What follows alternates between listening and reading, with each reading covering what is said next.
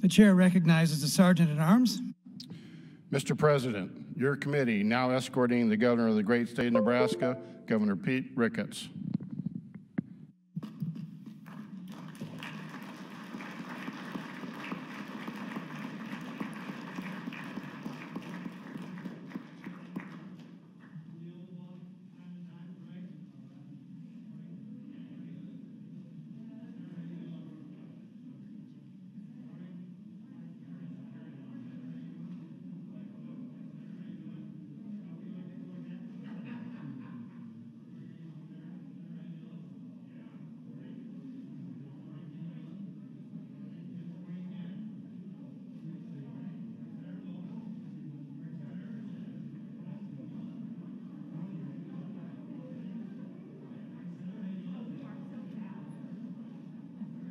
The elbow bumps like.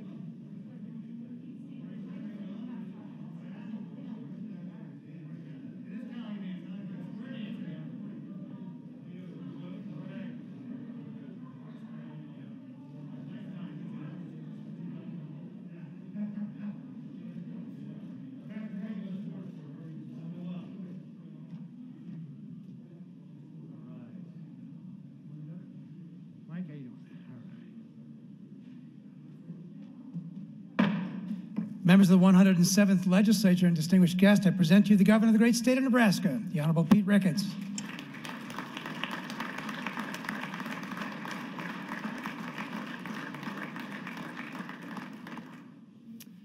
Well, good morning, everybody. Please sit down. President Foley, Speaker Hilgers, members of the legislature, tribal chairman, and my fellow Nebraskans. Good morning. Congratulations on the commencement of the first session of the 107th Nebraska Legislature. I want to welcome each of you to Lincoln. Congratulations, Speaker Hilgers, on your election. I look forward to working with you and all the newly elected chairs. Please also recognize the newest members of the unicameral, Senators Aguilar, Bostar, Kavanaugh, Day, Flood, Pauls, and Sanders.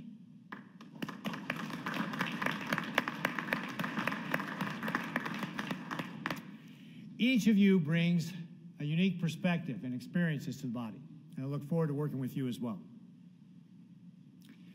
As this session begins, I know many are excited to turn the page on 2020. However, I believe that when we look back on last year, we will see a year that brought out the best in Nebraskans. We began the year with high hopes of moving forward as we recovered from the historic floods of 2019. But 2020 was interrupted by a new and unforeseen challenge, the coronavirus pandemic. Nebraskans took on this new challenge with the same spirit we have for generations. We rolled up our sleeves, put our grit, tenacity, and determination to work the Nebraska way. Through it all, Nebraskans have been using our tools to slow down the spread of the virus, such as social distancing, wearing a mask when we go to the store, washing our hands often, and staying home when we're sick. As we all do our part, the state has followed our North Star, protecting our hospital capacity. Over the last 10 months, we've pursued this goal by using our 6 pillars: testing, contact tracing, providing PPE, making quarantine space available, protecting at-risk populations, and using directed health measures. Time and again, history shows Nebraskans respond by doing the right thing, and the pandemic has been no different. Our healthcare workers have stepped up heroically to keep Nebraskans healthy. Data shows the Nebraskans stayed home when we asked them to last spring. And now Nebraskans are embracing the coronavirus vaccine. Thanks to the individual contributions of countless Nebraskans, and our 6 pillars, our state has successfully ensured that everyone that needs a hospital bed, ICU bed, or ventilator has had access to one. This approach has helped us strike that balance between slowing the spread of the virus and allowing people to live a more normal life.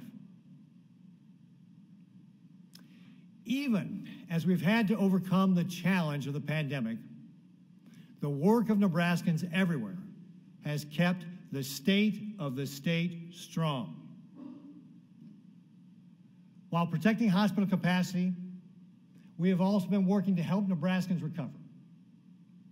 The federal government has invested over $10 billion in aid into our state. The state has steered federal coronavirus relief towards $411 million in grants for Nebraska's businesses and family farms. We've also provided over $80 million in aid to nonprofit and community-based organizations, ranging from food banks to child care providers. While battling the coronavirus, we have kept building on our efforts to grow Nebraska, even in the midst of tough circumstances. We've seen new opportunities developing for our workforce with the creation of over 2,280 career scholarships at our state's colleges and universities to help train the next generation of leaders. We've made it easier to do business in Nebraska by continuing to improve the effectiveness and efficiency of state government services. This has helped us attract major investments from companies like Becton Dickinson and Holdridge to Hormel and Papillion, just to name a couple. Throughout the pandemic, we've been cutting red tape to keep Nebraskans working. From giving licensed professionals more flexibility to allowing restaurants to offer carry-out alcohol, we've looked for ways to grow our healthcare workforce and to keep small businesses and help them survive. The jobs being created across our state have helped Nebraska achieve an unemployment rate that is the lowest in the nation. At 3.1%, our unemployment rate for November 2020 was only 0.1% above where it stood a year ago. This body is to be congratulated for the work it accomplished in the 2020 session, despite the circumstances of the pandemic. Even with these challenges, you were able to pass property tax relief, incentive renewal and reform, veterans tax relief, flood relief, pandemic relief, relief for the tunnel collapse in the Panhandle, career scholarships, and the most significant pro-life bill in a decade.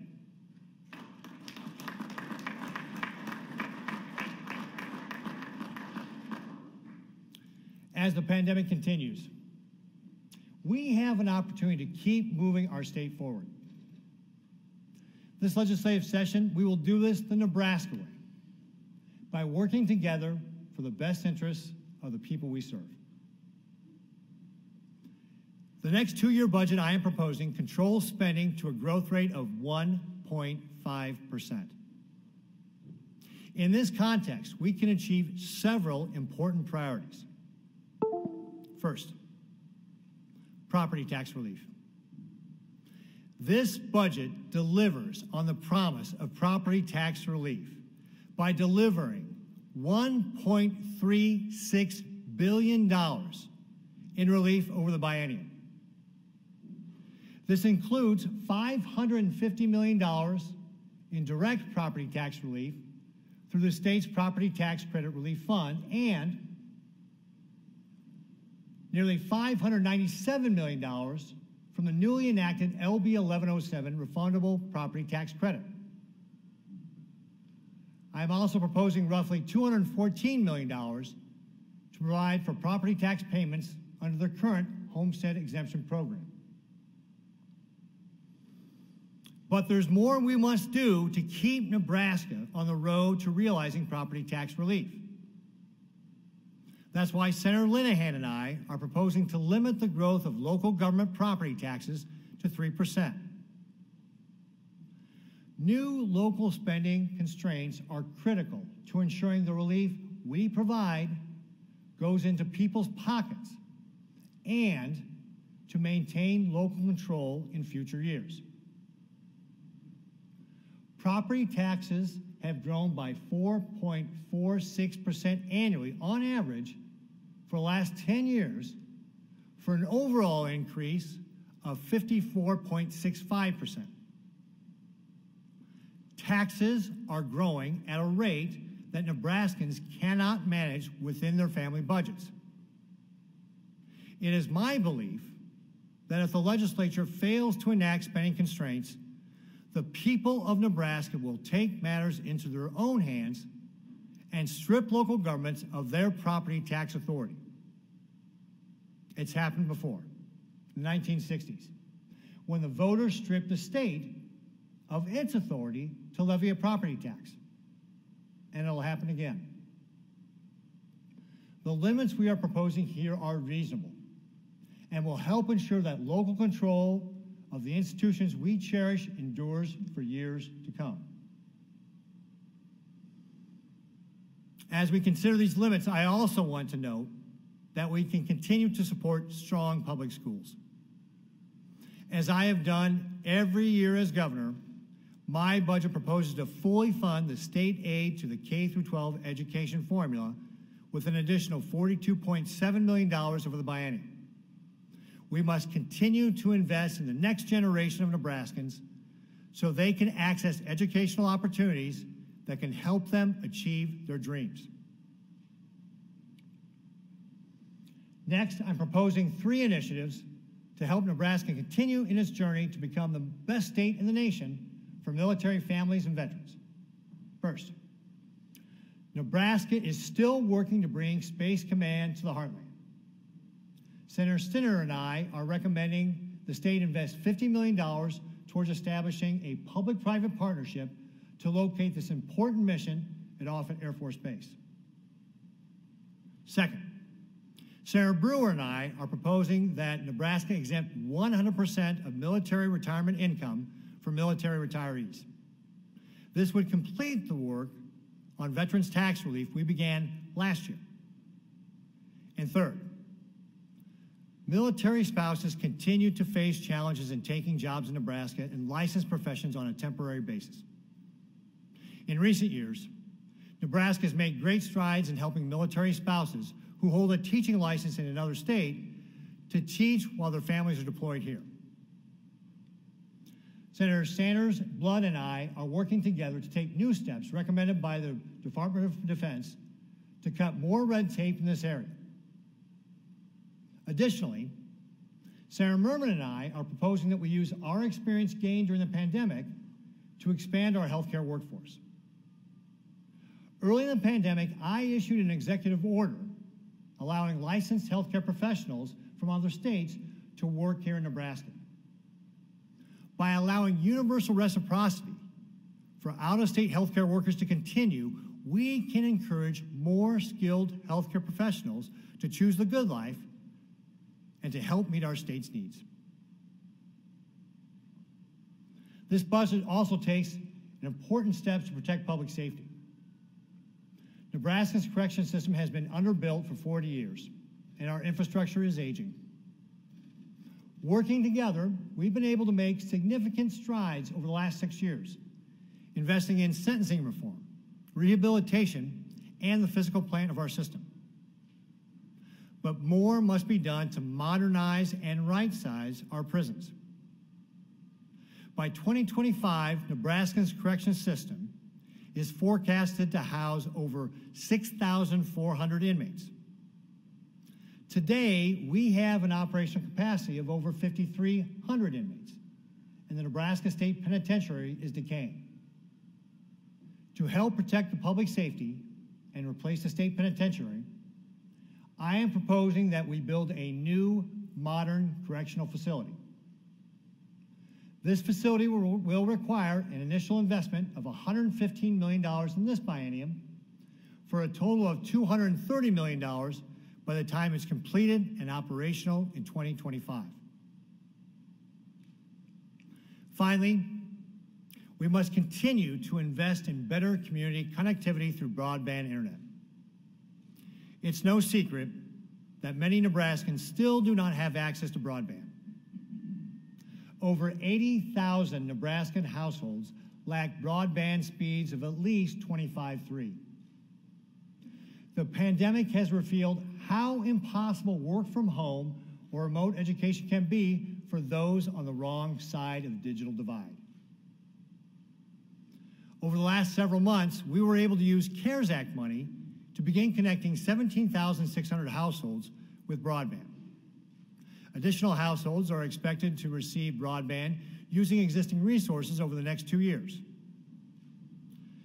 Senator Friesen, Speaker Hilgers, and I are proposing that we invest $20 million in each of the next 2 years to help another 30,000 households get broadband connectivity. This will move Nebraska closer to bringing broadband coverage to every corner of the state. Property tax relief, our veterans and military, licensing reform, public safety, broadband access. These are all critical priorities for us to work on this year. As the session gets underway, I am confident that we can achieve each of these in the coming days by working together for the people the Nebraska way. Once again, congratulations on the start of the new session. I want to thank each of you for your service to the people of Nebraska. Together, we can achieve great things for Nebraskans in the coming days. God bless you all, and God bless the great state of Nebraska.